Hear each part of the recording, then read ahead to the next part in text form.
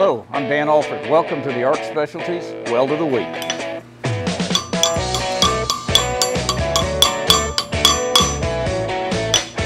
Hello, I'm Jim Walker, welding technologist and CWI at ARC Specialties. Today I will give you an overview on how to test your weld with the liquid penetrant inspection method.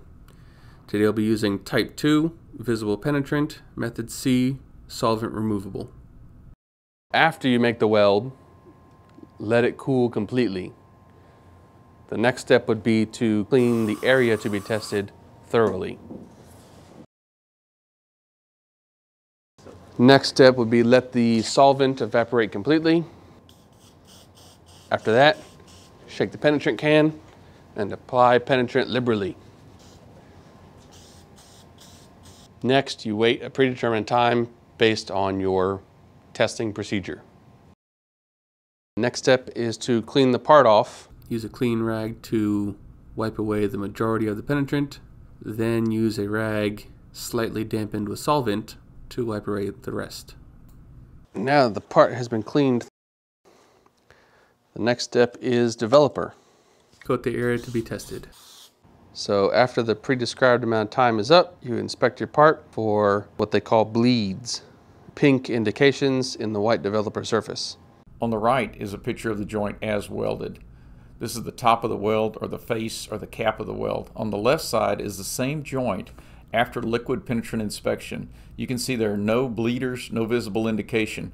So according to liquid penetrant inspection, this is a sound weld.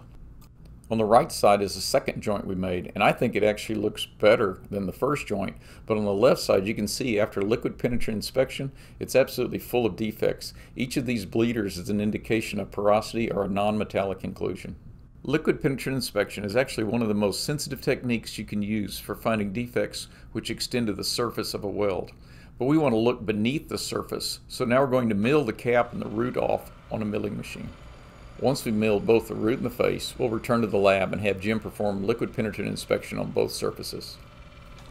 On the right side is the root or bottom of the weld after machining. On the left side is the same weld after liquid penetrant inspection. There are no indications, no bleeders, no defects found.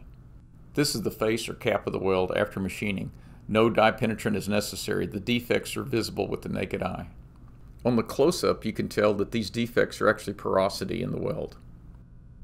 Liquid penetrant is a wonderful inspection technique. Not only is it very sensitive, it also works on any type of metal, and it's easy to learn. Plus, it's cheap. We went on the internet. You can get the 3 cans necessary to perform this inspection for less than $75, and I encourage anyone who's working in metals to have a set in their toolbox.